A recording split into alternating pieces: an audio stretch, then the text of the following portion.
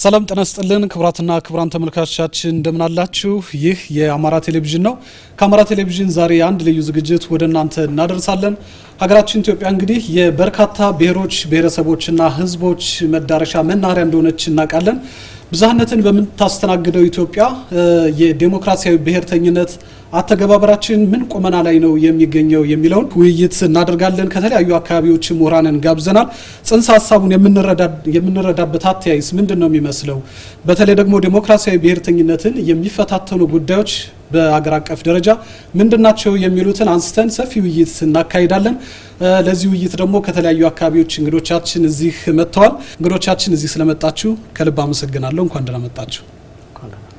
መልካም እንግዲህ ወደ ቀዳሚው ጉዳይ ለመግባት ያክል ለውይይታችን መነሻ እንዲሆነን አንድ ሐሳብ ብናነሳ ደስ ይለኛል።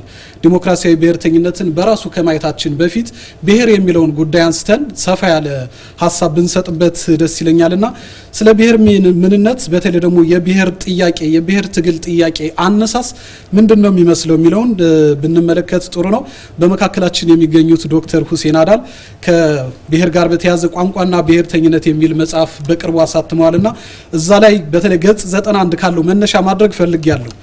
ይሄ እንግዲህ የብሔር ጥያቄን ስላቀጣጠለው አንድ ያማራ ወጣትና በታሪክ እንዴት የትግል መነሻ ሆኖ ዛሬ ላይ ደረሰ የሚለውን እንደ መነሻ ባጭሩ ጠቀስ አድርገን ወደ ሌሎች ጉዳዮች ብናልፍ ነው መልካም የሚሆነውና ዶክተር ቀዳሚነቱን ለርሶ ሰጥቻለሁ።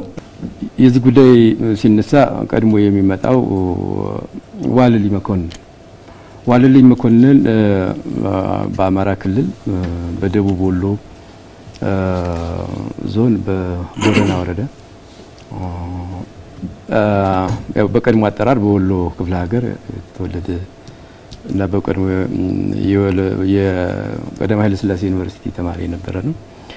በዛን ጊዜ የዘውዳዊውን ስርዓት ለመታገል አንዱ ትልቅ ጥያቄ ሆኖ የነበረው የብሔር ብሔረሰብ ህዝቦች መብት ጉዳይ ነበር። ከዜጎች ሰብአዊ መብት ጉዳዮች ጎን ለጎን ይሄ ችግር ነበር። ስለዚህ በዛን ጊዜ ተማሪዎች ይሄን እንዳንድ ጉዳይ አድርገው በሚያቀነቅኑበት ጊዜ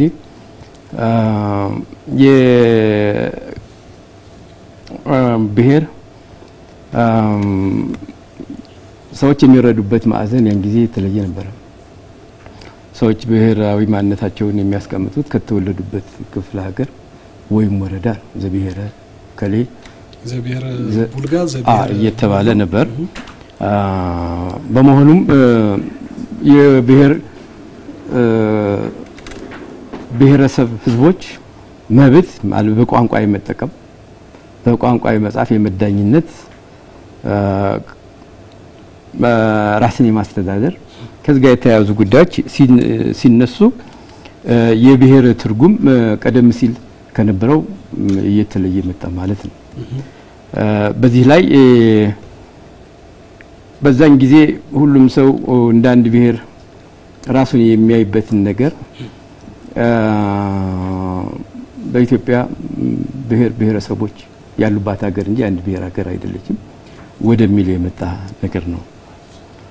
እኔ መጽሐፍ ላይ ያስቀመጥኩት ይሄንኑ ነው። አው ያየሁት ነበር። በዛን ወቅት በተለይ ዋልልኝ መኮንን ይሄን ሐሳብ ይዘው ሲነሱ በድፍረት ይሄን ማንሳት እንትን ችግር ነበር። በድፍረት ማንሳት እሱ ነበር በድፍረት ያነሳ የነበር የብሔር ጥያቄ ቀደም እንዳሉት የብሔር ብሔረሰቦች ሀገር እንጂ አንድ ብሔር ሀገር ብቻ አይደለችምና ለዚህ ነጻነት መከበር አለበት ብሎ በሚያነሳበት ወቅት ብቻው እንደነበረ ነው እዚህ መጽሐፍ የተነሳውና ታሪክም ላይ ያለው። ይሄን በደንብ ነው እስኪ ሌላም ሰው ሐሳብ መስጠት ይችላል እዚህ ላይ አቶ ደስ እሺ እንደተባለው በሀገራችን ውስጥ ብዝሃነትን ከማስተናገድ ጋር ተያይዞ አሁን ያለውን አጠቃላይ ሁኔታ ለመረዳት የብሔር ትግል በኢትዮጵያ ምን እንደሚመስል ታሪካዊ ዳራውን መዳሰስ በጣም አስፈላጊ ነው።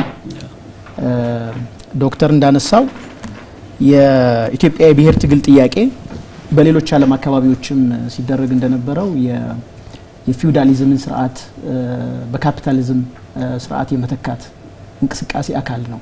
መጀመሪያ በዛ ደረጃ መወሰድ መቻል አለበት።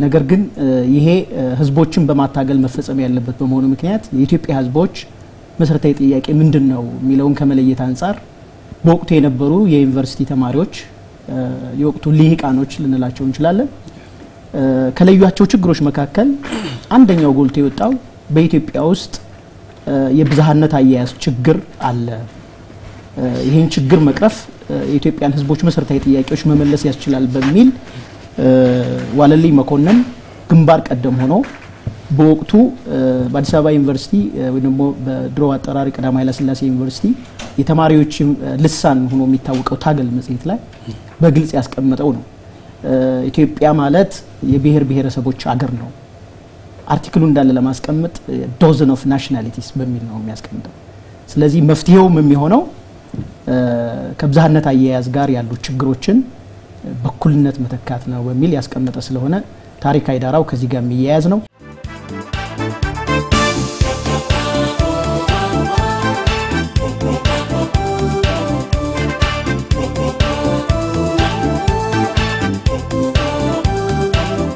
መሰረታዊው ጥያቄ የነበረው በተለይም በ1960ዎቹ በአውሮፓውያን አቆጣጠር የማንነትና የብሔርተኝነት ጥያቄዎች ጎልተው ወጥተዋል ያ ደግሞ ሲያሳይ የነበረው ነገር ምንድነው ኢትዮጵያ ውስጥ የብዝሃነት አያያዝ ችግር እንደነበረ ምንረዳበት ሁኔታ ነው ያ የሚነሳው ኢትዮጵያ ውስጥ ብዝሃነትን ካለ መቀበል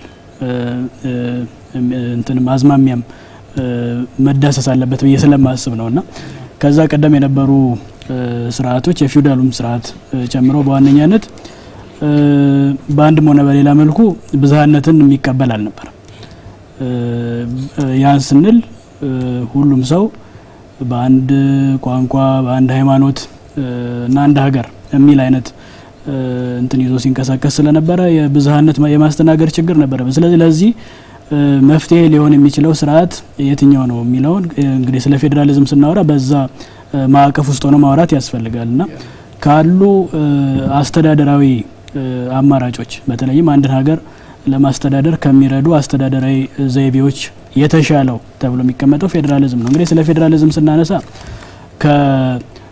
ያልተማከለ አስተዳደር ከተሞከሩት ማለት ነው ከነሱም ለይቶ ማየት ይገባል እንግዲህ ፌደራሊዝም በራሱ ብዝሃነትን ለማስተናገድ የሚያስችል ጠንካራ የሆነ መዋቅራዊ ስርዓት አለው አስተሳሰብም ነው ፌደራሊዝም ስንል እንደ አስተሳሰብም ሊወሰድ የሚገባው ነው ስለዚህ ፌደራሊዝም በዋነኛነት አንድ ጠንካራ የሆነ ህገ መንግስታዊ ስርዓት እንዲመሰረት ይጠብቃል በራሱ ፌደራሊዝም እንደ ፌደራል ስርዓት እንዲሰራ ካስፈለገ ጠንካራ የሆነ ህገ መንግስታዊ ስርዓት የተጻፈ ህገ መንግስት ከዚህም ባለፈ ደግሞ ብሔሮች ብሔረሰቦች ህዝቦች በኩል ተደራድረው የሚመሰረቱት ሀገራዊ ተቋም እንዲፈጠር የሚያስችል ነውና በብዙ ሀገራት የብዙ ሀገራትም ተሞክሮዎች የሚያሳዩት ብዝሃነትን የበለጠ ለማስተናገድ የተለያዩ ማንነቶች ያሏቸው ብሔሮች ብሔረሰቦች ህዝቦች ራሳቸውን በራሳቸው እንዲያስተዳድሩ የሚያስችለው የአገዛዝ ስርዓት የፌደራል ስርዓት ነው ይሄ በዓለም አቀፍ ደረጃም ተሞክሮ የተሳካ የሆነ ነው የህንድ የፌደራል ስርዓትን ማየት እንችላለን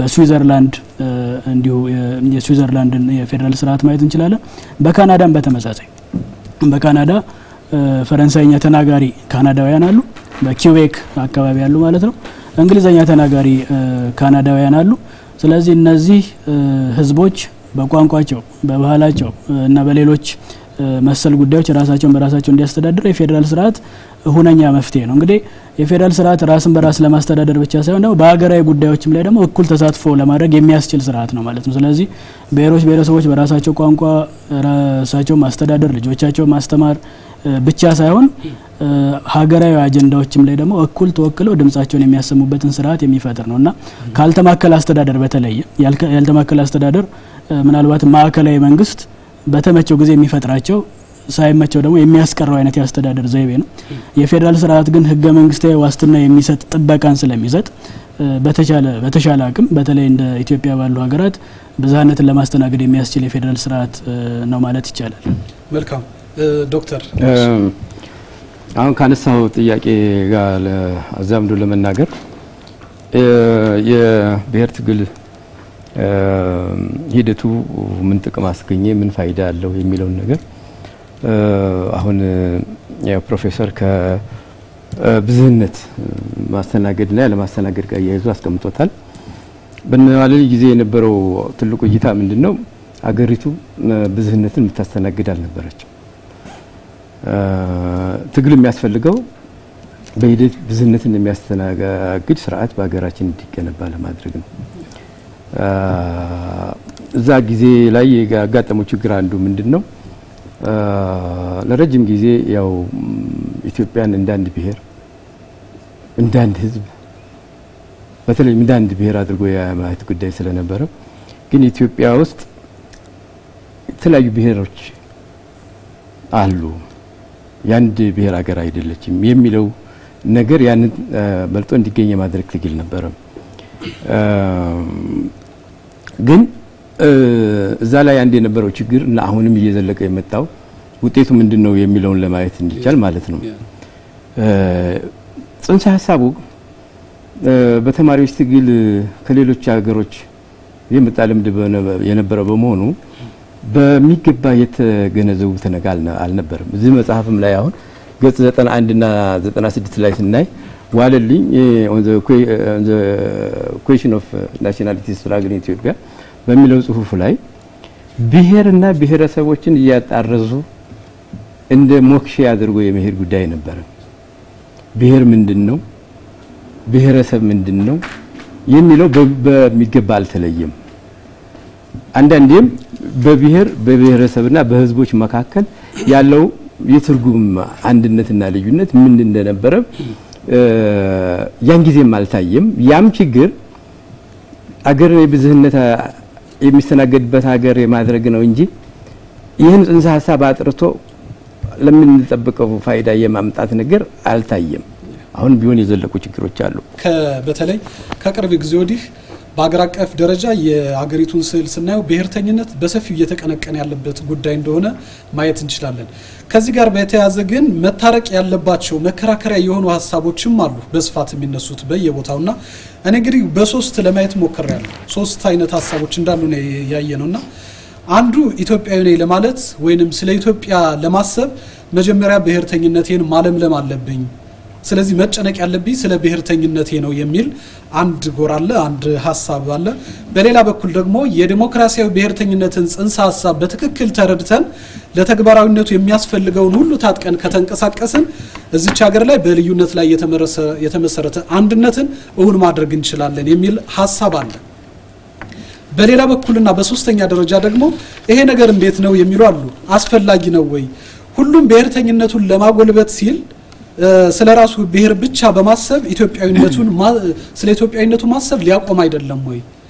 እንዳውም የብሔርተኝነት ምናምን የምንለው ጉዳይ ስለ ኢትዮጵያዊነት ማሰብን አላልቶታል የሚሉ ሐሳቦችም ይነሳሉ።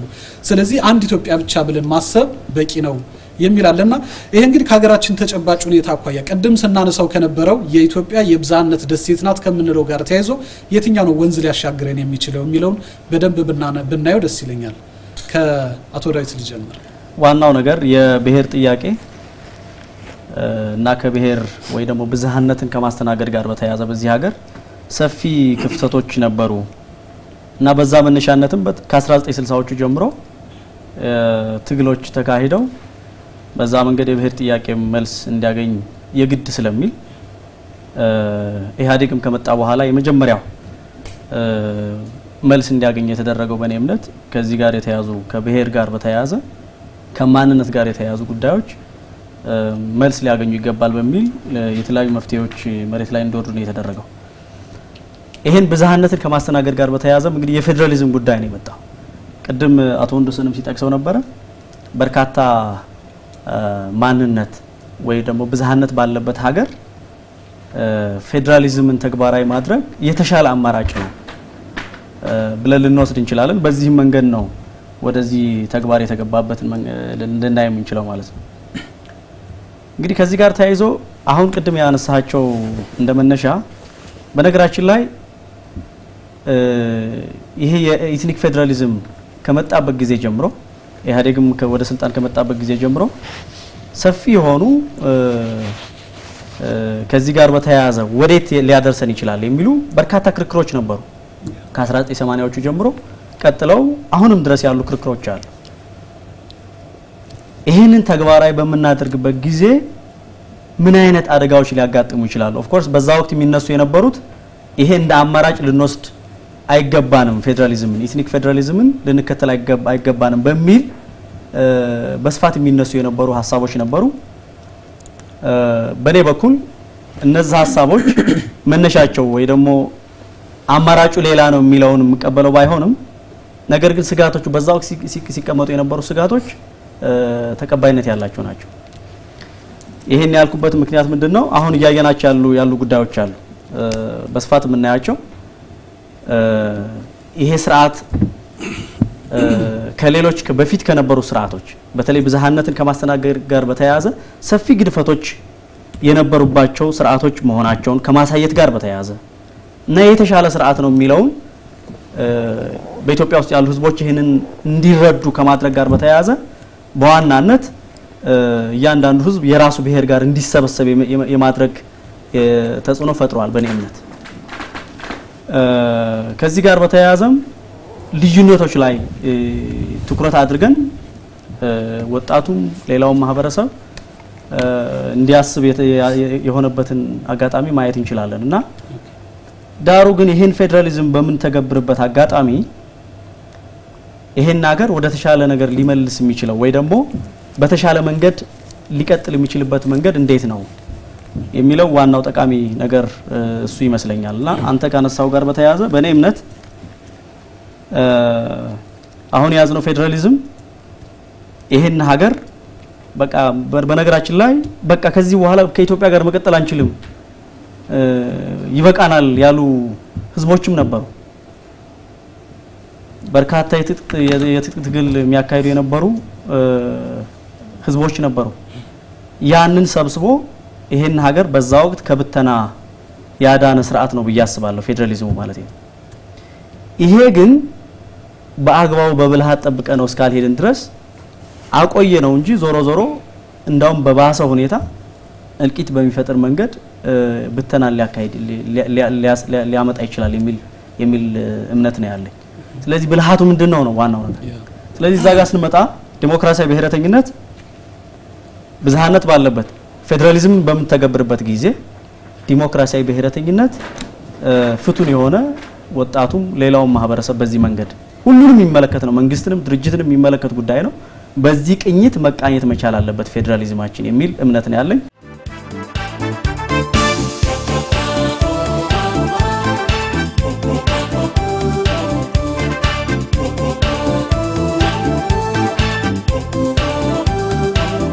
በኔ በኩል ከተነሳው ጥያቄ አኳያ ነኝ መጀመሪያውኑ የብሔር ትግል ጥያቄ በኢትዮጵያ ሲጀመር ነው አለልኝ መኮንን ይሄንን በግልጽ አስቀምጦታል አካሄዱንም መሆን ያለበትንም አስቀምጧል የሚል እምነት ነው ያለኝ አርቲክሉንም ስናየው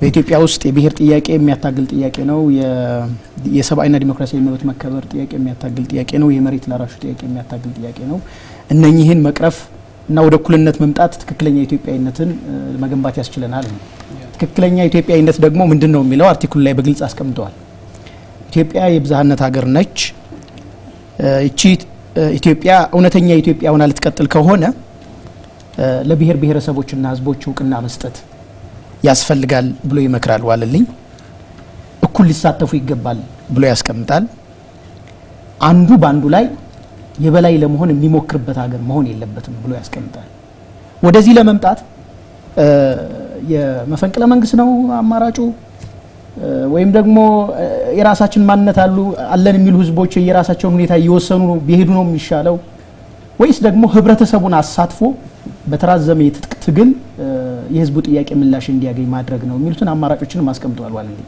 የተወሰደው አማራጭ የመጨረሻው አማራጭ በዚህ ምክንያት ረጅም ጊዜ የትጥቅ ትግል ተካሂዶ መፍትሄውም ዲሞክራሲያዊ ብሔርተኝነትን ማጉልበት ነው የሚለው ነው በአማራጭነት የተወሰደው እንግዲህ ብዝሃነት ባለበት ሀገር በየትኛውም ዓለም ወደ 3 አይነት ፍልስፍናዎችና አማራጮች ተግባራዊ ተደርገዋል ተሞክረዋል ዛሬም ነገ በአማራጭነት አሉ የመጀመሪያው አማራጭ የማዋዋጥ አማራጭ የሚባለው የአሲሚሌሽን ፖሊሲ የሚባለው የራሱ ጉዳቶች አሉት የራሱ ቤኔፊቶች አሉት እሱ ሊሆን የሚችለው ቀደም ዶክተር ሲያነሳ እንደነበረው የካፒታሊዝም ስርዓቱ በጣም እየፈጠነ ሄዶ ህብረተሰቦች ወይም ብዝሃነት ያላቸው ህዝቦች በካፒታሊዝም ማዕቀፍ እጅግ እየተሳሰሩ ልዩነታቸውን እያጠበቡ በመጡ ጊዜ በአውሮፓ በሰሜን አሜሪካ የሰራ አማራጭ አሁን እኛ ሀገር ላይ ይሄ ኢሚዲየትሊ ይሰራል ላይሰራም ልንከራከር እንችላለን ማለት ነው። ሁለተኛው የብዝሃነት ገለልተኛነት ፖሊሲ የሚባለው የፕላሪስቲክ ኒውትራሊቲ ሞዴል የሚባለው ነው። እሱ መንግስት ምንም ሮል የለውም፣ ህብረተሰቡ በራሱ መስተጋብር የደረሰበት ቦታ ላይ ይድረስ ብሎ የሚተው አማራጭ። ይሄ በብዙ መንገድ ብዙም የተሞከረ አይደለም። የመጨረሻው ግን ዴሞክራሲያዊ ብሔርተኝነት ነው። ዴሞክራሲያዊ ብሔርተኝነት በብዙ አገሮች ዘንድ አሁን ተቀባይነትን እያገኘ የመጣ ትልቅ አገር ለመገንባት በብዝሃነት ውስጥ መጀመሪያ ብዝሃነት መኖሩን ከዚህ ማመን ይጀምራል። ብዝሃነት ምንድነው የሚለውንም ትርጉም በመስጠት ይጀምራል። ከትጥቅ ትግሉ በኋላ በተገኘው ድል በህገ መንግስት ነው ለማሰር ጥረት የተደረገው እና እዛ ላይ አንቀጽ 39 ንዑስ ቁጥር 5 ላይ ንድፈ ሐሳቦቹ ከሚያከራክሩ ብሎ በአንድ ላይ አጭቅ አድርጎ ነው ለማስቀመጥ የሞከረው። ብሔር ብሔረሰብና ህዝብ እንደ አንድ ሀረግ በመውሰድ ትርጉም ለመስጠት ሞክሯል። እዛ አካባቢ የሚነሳውን ብዥታ በዚህ መንገድ ምላሽ ለመስጠት ነው የሞከረው ህገ መንግስቱ አንቀጽ 39 ንዑስ ቁጥር 5 ላይ። ዞሮ ዞሮ እኔ አሁን ጥሩ ይሆናል ብዬ የማስበው ቅድም ካነሳ ነው የትኛው ከሶስት ውስጥ የት ያደርሰናል የሚለውና በአግባቡ ተረድተናል ወይ እነዚህን ጉዳዮች ነው ዝም ብለን በስሜት ነው የምንሄደው የሚለውንም እያየነው ብንሄድ ትክክል ነው። እኔ ማምነው ቅድም ካነሳዋቸው ሶስት አማራጮች አሁን ሀገራችን ውስጥ ለመተግበር ጥረት እየተደረገ ያለው የዲሞክራሲያዊ ብሔርተኝነት አማራጭ ነው። ይሄ ዲሞክራሲያዊ ብሔርተኝነት ወደ አራት የሚሆኑ ዋና ቁም ነገሮችን በስሩ ይዟል ነው። የመጀመሪያው በኢትዮጵያ ውስጥ ያሉ ብዝሃነት ህዝቦች በራሳቸው ማንነት ማመን አለባቸው። ወደ ኢትዮጵያዊነት የሚወስደኝ የኔ ማንነት አለኝ። ለምሳሌ የአማራ ብሔር በአማራ ብሔርነቱ አምኖ የራሱን ባህል፣ ታሪክ፣ ቋንቋ በማዳበር ላይ የተመሰረተ ኢትዮጵያዊነትን እንዲገነባ በዚህ ላይ መመስረት መቻል አለበት የሚለው ነው የመጀመሪያው። አንድ ሁለተኛው ይሄ ብቻውን በቂ አይደለም። ኢትዮጵያ የብዝሃነት ሀገር ስለሆነች እኔ ከአማራ አብራክ የወጣው ከሆንኩ ከጎኔ ደግሞ ከኦሮሞ፣ ከትግራይ፣ ከወላይታ እና ከሌሎች የኢትዮጵያ ብሔር ብሔረሰቦች የወጣ ህዝብ አለ የራሱ ማንነት ያለው። ይሄንን በኩልነት ሳከብርለት ነው የደመቀ ኢትዮጵያ የምትኖረው በሚል ለሌሎች ማንነቶች ሪኮግኒሽን መስጠት። ይሄ ሁለተኛው ኤሌመንት ነው። ሶስተኛው ፌደራሊዝም ስርዓቱ እዚህ ጋር ይመጣል። ይሄንን ብዝሃነት በፌደራሊዝም የመንግስት መዋቅር ነው ለመምራት ጥረት እያደረግን ያለ ነው። ላለፉት 26 27 ዓመታት በፌደራሊዝም ስርዓት ውስጥ ነው እየተዳደርን የመጣን። በተለይ ደግሞ ህገ መንግስቱ ከጸደቀ በኋላ ግልጽ ነው ማለት ነው። እዛ ላይ ዲሞክራሲያዊ ብሔርተኝነት ምን ኤሌመንቶች አሉት? በሀገራዊ ምልክቶች ላይ ብሔር ብሔረሰቦች እኩል ውክልና እንዲያገኙ መስራት። አሁን ኢትዮጵያ ውስጥ በፌደራሊዝም መንግስት ስር ያሉ የተለያዩ ተቋማት አሉ። እነኚህ ተቋማት የሁሉም ብሔር ብሔረሰቦች ተቋማት ናቸው። አንድነታችን ጠንክሮ እንዲቀጥል ከፈለግን በፌደራሊዝም አባልነታችን የጋራ የሚያደርገን መንግስታችን ላይ እኩል ውክልና አለ ነው ብሎ የመጠየቅ ነገር ነው። ተቋማትን የመፈተሽ ጉዳይ ነው። ሶስተኛው ኤሌመንት ይሄ ነው። ዲሞክራሲያዊ ብሔርተኝነት ጠንካራ ሀገር እንዲመሰረት ካስፈለገ። አራተኛው ተጨባጭ የህዝብ ችግሮችን መፍታት ነው በየደረጃው። አሁን ዞሮ የሀገር ድህነትን በፍጥነት እየቀነሰ ካልሄደ በስተቀር ብዝሃነቱ እየጎለበተ ወደ አንድ የሚመድበት ድል እየመነመነ ነው የሚመጣው። ስለዚህ ከድህነትና ኋላቀርነት ምን ያክል በየደረጃው እየወጣን ነው ብሎ መጠየቅ። በመሰረተ ልማት የሚያስተሳስር ስራዎችን በየደረጃው እንዴት ነው እየሰራን እየመጣን ያለ ነው? ካፒታሊዝማችን እየገነባን ነው ወይ እየመጣን ያለ ነው? የመልካም አስተዳደርና ዲሞክራሲን የማጎልበት ጥያቄ በየደረጃው ምን ያክል ነው እየተፈቱ ያሉት የሚሉትን አራት ኤሌመንቶች ባንድ ላይ አስተሳስረን ከዚህ አኳያ ያፈጻጸምና ያሳሰብ ችግሮችን ቀርፈን የምንቀጥል ከሆነ የኢትዮጵያ ብቸኛ አማራጭ ጠንካራ ሀገር የመገንባት ህልም እስካለን ጊዜ ድረስ ዴሞክራሲያዊ ብሔርተኝነት ነው ብያምናለሁ። ፕሮፌሰር ጋልምጣና ወደ ዶክተር ሁሴን እመጣለሁ። የምመጣው ምንድነው በአግባቡ ተረድተናል ወይ? ሁሉም ሶስቱን አማራጮች ስናነሳ በስሜት ነው የምንሄደው ነው ሌላውን የኛን አስተሳሰብ ሌላው ላይ አስርጸን የጋራ ልናረጋው ልዩ ብሔረሰቦች እዚህ ሀገር ላይ ያሉ ካሉን በልዩነት ላይ የተመሰረተ አንድነት እንዴት ነው መገንባት የሚቻለው? የሀገሪቱን ቀጣይነት ተጣፋንታ የሚወስነው የትኛው ነው የሚለውን በደንብ መጨበጥ ስላለብን ነው። ጥሩ አመሰግናለሁ። ያው ከኔ ቀደም የተናገሩ ሰዎች በደንብ ገልጸውታል። አሁን እኔ የምረዳው ምንድነው የፌደራል ስርዓት እንደ ስርዓት ብንወስደው በራሱ ጥሩ ወይም መጥፎ አይደለም ማለት የራሱ የሆኑ መልካም ጎኖች ይኖሩታል። የራሱ የሆኑ ግን ትልቁ ነገር ያጠቃቀም ጉዳይ ነው። ቅድምም ሲነሳ እንደነበረው ግን ዞሮ አሁን በእኛ ሀገር ውስጥ ብዝሃነትን እንዴት ነው ማስተናገድ ያለብን? አሁን ህገ መንግስታዊ ስርዓትን ዘርግተን ኦኬ ብዝሃነት ያለባት ሀገር ነች፣ ብሔሮች ብሔረሰቦች ህዝቦች ራሳቸውን በራሳቸው ያስተዳድራሉ ብሎ ማለቱ ብቻ በቂ አይደለም አሁን ኦፕሬሽናሊ ነገሮችን ማየት መሬት ላይ ወርዶ ማየት በጣም ተገቢ ነው መንግስት ወይም ደግሞ ልሂቃን እነዚህን ጉዳዮች በሚረዱት በትክክለኛው መንገድ ይሁን በተሳሳተው መንገድ በሚረዱት ልክ ማህበረሰቡ ይረዳው ላይ ይረዳው የሚለው መታየት አለበት አሁን ትልቁ እኔ ስጋት በየማስበው ምንድነው የብሔርተኝነት በዓለም አቀፍ ደረጃ ሲያቆጠቁጥ ያቆጠቆጠበትን አግባብ ማየት ይገባል እንግዲህ ናሽናሊዝም የምንለው በተለይ ከኢንዱስትሪያል ሪቮሉሽን በኋላ በፈረንሳይ በስፋት ሲንጸባረቅ የነበረ ጉዳይ መሆኑ እናስታውሳለን እና የብሔርተኝነት አግላይ ነው በአነሳሱ ሌሎችን የማኮሰስ አይነት ቴንደንሲ አለው ሲነሳ ለዚህ ነው ስለ ዲሞክራሲያዊ ብሔርተኝነት የምናወራው ኦኬ ብሔርተኝነትን በአግባቡ መጠቀም አለብን እውነታ ነው አንድ ሰው ማንነት አለው ይሄ እውነታ ነው ይሄንን እውነታ የሚጠቀምበትን መንገድ ግን ልናመላክተው ይገባል ነው ትልቁ ነገር ስለዚህ ስለ ዲሞክራሲያዊ ብሔርተኝነት ስናወራ የምናወራው ሌሎችን ሊቀበል የሚችል በራሱ የሚያምን ልዩነትን ሊቀበል የሚችል በሌሎችም ሊመራ ዝግጁ የሆነ መሆን መቻል አለበት ለምሳሌ አንድ ሰው ዲሞክራሲያዊ ብሔርተኛ ነው ስንል ኤክስ ማንነት ይኖረዋል በቃ እዚህችን ሀገር ሊያስተዳድር የሚገባው የዚህች ሀገር ባለቤት ኤክስ ነው ብሎ ብቻ ሊቀጥል አይችልም ዋይም የሀገሩ ባለቤት ነው ስለዚህ በተራ ደግሞ ይሄ ሰው ሊያስተዳድር ይችላል የሚለውን ግምት ውስጥ ማስገባት ያስፈልጋል ነገር ግን አሁን ትልቁ ችግር ነው የባሰበው ነው ምንድነው የአንድ ብሔር አባል መሆንና ያንን ብሔራዊ ማንነት ማቀንቀን ኢትዮጵያዊነትን ማኮሰስ ነው የሚለው አስተሳሰብ ትክክል ነው አይደለም የሚለው መፈተሽ ያስፈልጋል እንግዲህ ብዙ ብዝሃነት ያላቸው ሀገራት የሚቸገሩት የዚህ ደብል ሎያሊቲ የሚሉት ጉዳይ ነው ሁለት አይነት ታማኝነት ይቻላል አይቻልም የሚለው ነው ግን ዞሮ ዞሮ ኢትዮጵያ ውስጥ ያሉ ብሔሮች ብሔረሰቦችን ህዝቦችና የነዚህ ብሔሮች አባላት መጨረሻ ላይ ኢትዮጵያዊ ናቸው በዚህ ማዕቀፍ ውስጥ ማመን መቻል አለበት ስለዚህ አንድ ሰው ኢትዮጵያዊ ለመሆን ኢትዮጵያ ውስጥ ካሉ ብሔሮች መካከል የአንዱ አባል መሆን አለበት በዚህ መልኩ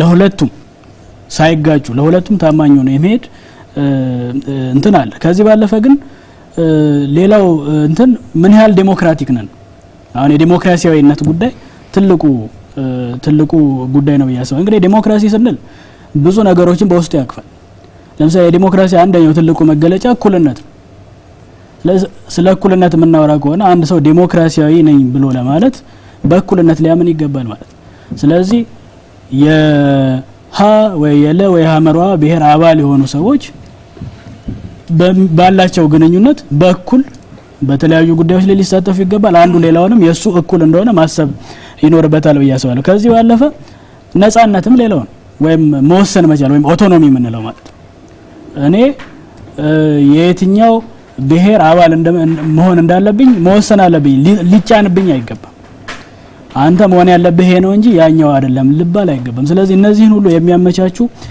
ዲሞክራሲ አስተሳሰቦች መንገስ ይኖርባቸዋል መቻቻልም ሌላው ነው መከባበር አሁን በሌሎች ለመተዳደር በሌሎች የሌሎችን ቋንቋ ለመስማት የተለየ ቋንቋ ከምንናገረው መሰረታዊ ቋንቋ የተለየ ቋንቋ ለመስማት ምን ያህሎቻችን ዝግጁ ነንና አንዳንዴ በህገ መንግስት በመናሰፍንበት ወይም ደግሞ በመዋቅሮች በመንዘረጋበት ልክ ብቻ ሳይሆን ማህበረሰቡ ራሱ ዲሞክራሲያዊ ሊሆን ይገባል ይሄ ሌሎችን ለመቀበል ጥቃቅን የሆኑ ልዩነቶችን ደግሞ አልፎ ለመሄድ እና የጋራ ሀገር እንዳለን በማሰብ ደግሞ በዛ ለመመራት መወሰን ያስፈልጋልና ትልቁ አይ ቲንክ የዲሞክራሲ ብሔርተኝነትም መገለጫ የሚሆነው ይሄ ነው ከዛው ውጭ ግን አንደኛው ያንሳል ሌላኛው ይበልጣል ወይም ደግሞ እኔ ብሔራዊ ማንነቴ ላይ በማተኮር ምክንያት ኢትዮጵያዊነት ይሸረሸርብኛል የሚለው ብዙም የሚያዋጣ አይደለም የዓለምም ልምድ ይሄን አያሳይም አሁን በተለያዩ ሀገራት ያሉ ዩናይትድ ስቴትስን እንደምሳሌ ልንወስድ እንችላለን በኋላ የሌሎች ሀገራት ተሞክሮ ምን ይመስላል የተጀመረው የደረሱ የሚለውን የምናየው ይሆናል ምናልባት ዶክተር የሚጨምረው ነገር ካለ እዚህ ላይ እንይና ወደ ሌላ ጉዳይ እንሄዳለን ዛሬም ቢሆን ቀደም ሲል የብሔር ትግል ያነሳሱ የብሔር ትግል ሊፈታቸው የሚገቡ ችግሮች አሁን እየተፈቱ ቢሆንም አሁንም አሉ መቀጠልም አለባቸው ወደ ኋላ መመለስ አይቻልም ያን ጊዜ ተማሪው ትግል ሲጽፉ ከነበረው አንዳንዱ ብናነሳ ከዋለልኝም ከኢብሳ ጉተማን ብናይ ለምሳሌ ኢብሳ ጉተማ ኢትዮጵያዊ ማን ነው በሚል ያስቀመጠው አለ የሁሉም ጥያቄ ነበር ያን ጊዜ ይንጸባረቅ የነበረው በአገራችን የመደብ ጭቆናና የብሔር ጭቆና አለ የሚል ጉዳይ ነበርም የመደብ ጭቆና ስንል ደሃና ሀብታም ጉስቁልና የደላው ህብረተሰብ ክፍል ተፈጥሯል የሚል ነገር ነው የብሔር ጭቆና አለ ሲባል ደግሞ ብሔራዊ መብቱ የተረገጠበት በቋንቋ መማር ያልቻለ መዳኘት ያልቻለ የህብረተሰብ ክፍል አለ አስተዳዳሪዎችን መምረጥ ያልቻለ የህብረተሰብ ክፍል አለ የሚል ነገር ነው ስለዚህ እነዚህ ተፈቶ ማየት ያስፈልግ ነበር አሁንም ወደ ኋላ መመለስ አይቻልም ግን እዚህ ላይ አሁን ያለው ችግር ምንድነው ያን ጊዜ ተማሪዎቹ ይታገሉበትና ይደርሳል ብለው ያሉት ነገር ነው አለልኝ የሚሉት ነገር ላይ ደርሰናል ወይ የሚል ጥያቄ ነው መጠየቅ ያለበት ያን ጊዜ አለልኝ እንደዛ ሲጽፍ ወሎየነትን ያቃል አማራነቱንም ያቃል ኢትዮጵያዊነትን ያቃል ግን በእነዚህ ደረጃዎች ባለ የማንነት አስተሳሰብ ውስጥ ጭቆናዎች በደሎች አሉ የሚል ነው ያንን የመፍታት ጉዳይ ነው አሁን ፈተናል ወይ ሙሉ በሙሉ የሚል ነገር ወይም ለመፍታት ምን ያክል ይቀርናል የሚለው ነገር መታየት አለበት ስለዚህ አሁን ያለውን ነገር እንደኔ ሳይ ምንድነው በአገራችን የተለያዩ ሁናቴዎች ነው የምታየው ይሄን የብሔር ትግል ትሩፋት በሚፈልገው ደረጃ የማምጣት ጉዳይ ችግር አለበት የሚል ነገር ነው ያለው ምክንያቱም አሁን ያን ጊዜ የነበረው ትግል ምንድነው በጭቁኖች ላይ የተንሰራፋን ስርዓት የመጣል ቆርጦ የመጣል እና ህዝቦችን ትግሉ መሰረት ያረጋቸውን ድሎች ባለቤት እንዲሆን የማድረግ እንጂ በህዝቡ ውስጥ ተገንብቶ የነበረ ተሰሰር የማላላት አላማ አልነበረም አሁን የምታየው ግን ምንም እንኳን ትግሉ ይፈታቸዋል የተባሉ ነገር እየተፈቱ ቢሆንም በሌላ በኩል ደግሞ የሚሸረሸሩ ነገሮች አሉ እዚህ ላይ አንዳንዴም አሁን እንለዋለን ጊዜ በአገራችን አሁን ብዝህነትን እና አንድነትን አስተሳስሮ መሄድ ቸግሮናል ብዝህነት ላይ ስናተኩር አንድነት ላይ ላልተናል የሚል ነገር አለ ይህ መላላት ምን አመጣው ሲባል ሰባዊና ዲሞክራሲ በተከበረበት ወቅት እናከብራለን ብለን ካለፈው ብዙ በሄድንበት ወቅት ይህ መላላት ምን አመጣው ሲባል የትግል ውጤቱን በአግባቡ በፍታዊነትና እኩላዊነት በበሰለ መንገድ ያለ መሄድ ነው አሁን ኢብሳ ጉተማ የጻፈውን ኢትዮጵያዊነት ማን ነው የሚለውን ስታየው ኢትዮጵያዊነት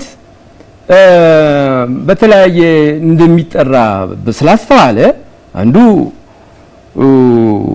በብሔሩ ማንነቱን ይገልጻል አንዱ በመጣበት ወረዳ ራሱን ይገልጻል አንዱ በመጣበት ክፍለ ሀገር ይገልጻል ስለዚህ ምንድነው የነበረው አስተሳሰብ ምንም እንኳን ምጸት ቢኖረውም ቅኔ ቢኖረውም ኢትዮጵያዊነትን ተቀብሎ ነው እዚህ ዙሪያ ላይ ያለ አስተሳሰብ አስታርቀን በዛ አስተሳሰብ ዙሪያ ያሉ ችግሮችን ፈተን እንዴት አንድ የጋራ ሀገር ኢትዮጵያ የምንላት ውድ ሀገራችን ባለቤት መሆናችን እናረጋግጥ የሚል ነገር ነበር አሁን ሌሎቹ የትግሉ ያስገኛቸውን ውጤቶች ስታይ የናዳቸው ደግሞ ብዙ አለ ይሄን ማመዛዘን ያላስቻለው ነገር ምን ስለሆነ ነው የሚል ከዚህ አንሳብ መረዳት ጀምሮ ባፈጻጸምም ላይ ያለ ወይም እንደገና ደግሞ ያው የተለያየ ዓላማ ይዞ ከመነሳትም የመጣ ይመስለኛል ኢትዮጵያዊነት መገንባት መቻል ያለበት ሁሉንም ለሁሉም ህዝቦች እውቅና በመስጠት ነው ባህላቸውን በማክበር ነው ቋንቋቸውንም ጭምር በማክበርና እውቅና በመስጠት ጭምር ነው የሚለው ሐሳብ ጤነኛ አስተሳሰብ ነው ከፌደራሊዝም ጋር በተያያዘ ዋናው ሐሳብ ይሄ ነው በነገራችን ላይ ለሁሉም ህዝብ እውቅና በመስጠት ባህሉን እንዲያሳድግ ቋንቋውን እንዲያሳድግ ማድረግ እና ይሄ ደግሞ በዚህ ላይ የተመሰረተው በዚህ ፍቃደኝነት ላይ የተመሰረተው ኢትዮጵያዊነት ነው የበለጠ ጠንካራ ቢሆነው ወደፊትም ቢሆን የሚል መነሻ ነው ያለው ይሄን ይዘን ግን አሁን ምንድነው ችግሩ ወደሚለው ስንመጣ ቅድም በተወሰነ ደረጃ ለማንሳት ሞክሬ ያለሁኝ አንደኛው በእነዚህ አመታት ኢህአዴግ ከመጣ በኋላ እነዚህ ጥሩ ነገሮች እንዳለ ሆነው ፌደራሊዝምን እና ህዝቦችን እውቅና ከመስጠት ጋር በተያያዘ ያለው ጥሩ ነገር እንዳለ ሆኖ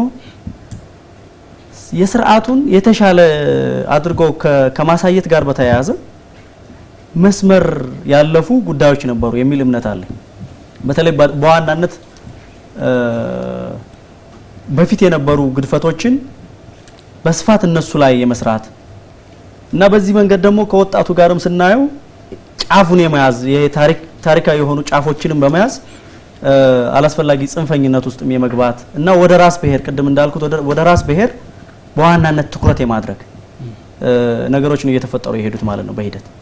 ስለዚህ ይሄ ሁሉም እዚህ ሀገር ላይ ያሉ ህዝቦችን እውቅና መስጠት ኢትዮጵያ የምትባል ሀገርን ለመገንባት ሁሉንም ህዝቦች እውቅና መስጠት አለበት የሚለው አንድ ነገር ትልቅ ነገር ሆኖ ትልቅ ምላሽ ያገኘ ጥያቄ ሆኖ ነገር ግን እነዚህ ሚዛኑን ጠብቆ ከማስኬድ ጋር በተያያዘ ክፍተት አለበት የሚልና ይሄንን ሚዛናዊ አድርጎ መሄድ ያስፈልጋል።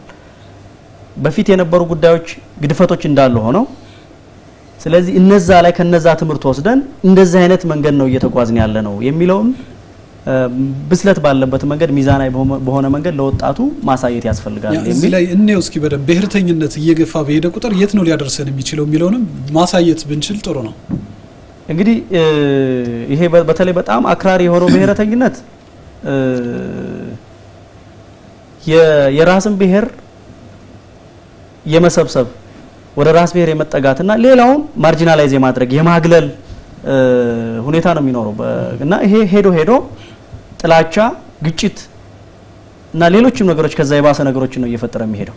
ስለዚህ አክራሪ ብሔርተኝነት ከዛ ውጭ ያለ አማራጭ ውስጥ መሄድ አለብን ነው ያልን ያለ ነው። አሁን ዲሞክራሲያዊ ብሔርተኝነት ስንል ከራስ ጥቅም ባሻገር ስለኔ ጥቅም እኔ አማራ ነኝ ስለዚህ ለአማራ ጥቅም ወይ ደግሞ እኔ አማራ በመሆኔ ስለ ራሴ ጥቅም ከማሰብ ባሻገር የሌላውን ህዝብ በኢትዮጵያ ውስጥ ያለውን ህዝብ ጥቅም የማማከልና ሚዛናዊ በሆነ መንገድ የማየት ጉዳይ ይጠይቃል ማለት ነው። ዲሞክራሲያዊ ብሔርተኝነት ስንል የጋራ ጥቅምን መሰረት ያደረገ መሆን መቻል አለበት። እኔ ጋር እንዲሞላልኝ እያሰብኩ እየታገልኩኝ እዛ ጎረቤት ጋም ሲጎደል ለዛኛው ማሰብ መቻል አለብኝ። ይሄ ነው አንድ ሊያደርገኝ የሚችለው በፍቅር ነው። ትክክል ነው። ስለዚህ የኔ ባህል የኔ ቋንቋ እንዲከበርልኝ ስፈልግ በቃ ማንነት ተፈጥሯዊ ነው። ብሔር የኔ ብሔር ተወልጀበታለሁ ስለዚህ ተፈጥሯዊ ነው ያ ነገር እኔ እንዲከበርልኝ የምፈልገውን ነገር ሌላውን በዛ መንገድ የሌላውንም ማክበር መቻል አለብኝ። በዛ መንገድ መቃኘት አለበት። ይሄ ሲሆን ነው ዲሞክራሲያዊ ብሔርተኝነት እየጎለበተ ይሄዳል ብለን እንወስደው ማለት ነው። መልካም ቀደም ለማንሳት ተሞክሯል። በተለይ ዶክተር ነካክቶታልና ዲሞክራሲያዊ ብሔርተኝነትን በትክክል እውን ለማድረግ ምናልባት በመጀመሪያ ብዛህነትን በብቃት ማስተናገድ የሚችል ሰፊ ልብ ያለው አመራር ሰጭነት መኖር መቻል መፈጠር መቻል የለበትም ወይ? እዚህ ሀገር ላይ በአመለካከትም በአመራር ሰጭነትም ብቁ የሆነ መሪ ሲገኝ ዲሞክራሲያዊ ብሔርተኝነት በትክክል ተግባራዊ ሊሆን አይችልም ወይ? ለሚመራው አካባቢ ብቻም ሳይሆን ለሌላኛው የሚያስብ መሪ ሲኖር ዲሞክራሲያዊ ብሔርተኝነት በትክክል ተግባራዊ መሆን አይችልም ወይ? ምንድነው እዚህ ጋር ያለው ክፍተት የምንታዘበው የሚለውን በተወሰነ መልኩ ብናነሳው ደስ ይለኛል። ይሄ በመሰረታዊ ጥያቄ ነው። አሁን ያለን ችግራችን የብሔር ትግል ውጤቱ ያመጣው ችግር እስከምንልበት ደረጃ አድርሶናል። ለዚህ የብሔር ትግል መጠንሰስስ ምን ያስፈልገው ነበር ከመነሻው ወደሚል ወስዶናል። ይሄ ብሔር ትግል ጠቃሚ ስላልሆነ ሳይሆን እኛ በደንብ ስላልያዘ ነው ወይም በደንብ የሚይዙ ሰዎች በደንብ ስላልያዙት ነው። ከሁሉም በላይ እንዳልከው ይሄን ከአመራር ጋር ከመሪ ጋር ማያያዝ ትችላለህ። የትግሉ መካሄድ ለምን መስዋዕትነት ጠየቀ የሚለውንም መጨረሻ ግብ መሆንን አድርገህ ማየት አለብህ። ዘላቂ ትግል መሆን አለበት። አንድ ፕሮጀክት ቀደም ለአንድ ህብረተሰብ ስታመጣ ያ ፕሮጀክት ከተጀመረ በኋላ የነበረው የህብረተሰቡን ችግር ምን ያልፈታል በሚል መታየት አለበት። ፕሮጀክት እያሻሻለ የህዝብ ኑሮ እያሻሻለ የህዝብ ናት እያሻሻለ ካልሄደ ፕሮጀክት አይሆንም ማለት ነው። ለውጥም ቢሆን አሁንታዊ ለውጥ ዘላቂ ለውጥ መሆን መቻል አለበት እና አሁን ከአመራር ጋር የሚያዘው ችግር ምንድነው? ቀደም ሲል የብሔር ትግል ያስፈልገበት ምክንያት አብረው ተስማምተው መኖር የሚችሉ ህዝቦች ስላልነበሩ ሳይሆን አስማምቶ የሚያስተዳድር አገርን በእድገት ጎዳና ሊወስድ የሚችል ስላልነበረ ነው አመራር ስላልነበረው ህዝቦቹም የታገሉት በየአቅጣጫው በጋራ ለመጣ ታሪክ የመከቱት አንዱ ነው በአንድነት በመሃላቸው ችግር ስላልነበረ አይደለም በገዢ መደቦችም ላይ ገንዳቸውን አንስተው ያን ያደረጉት በጋራ የሚፈቱት ችግር ስለነበራቸው ነው በጋራ ችግር ከፈቱ በኋላ የጋራ ትግል ውጤት ባለቤት በመሆን አብረው ከመኖር የሚገታቸው የለም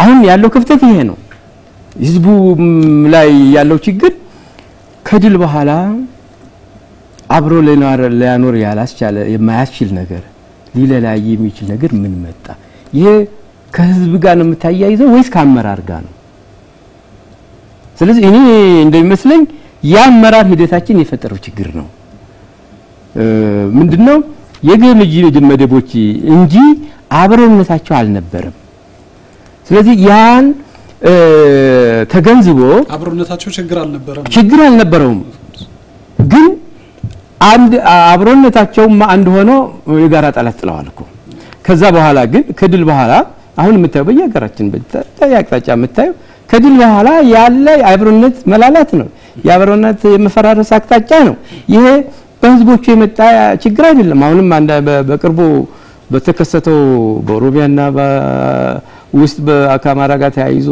በኦሮሚያና ሶማሊያም ስታይ መሪዎቻችን ሲነገር ምን ሰማው ነገር ምንድነው ህዝቡ ሲጠየቅ እኛና ማና መጣበን ይሄ ያልነበረ ነው አዲስ ነገር ነው ምን የሚሉት ይሄ ማለት ያያያዛችን ያመራራችን ያው ከኪራይ ሰብሳቢነት ጋር ተያይዞ ጎልቶ ይነገራል ያመጣው ችግር ነው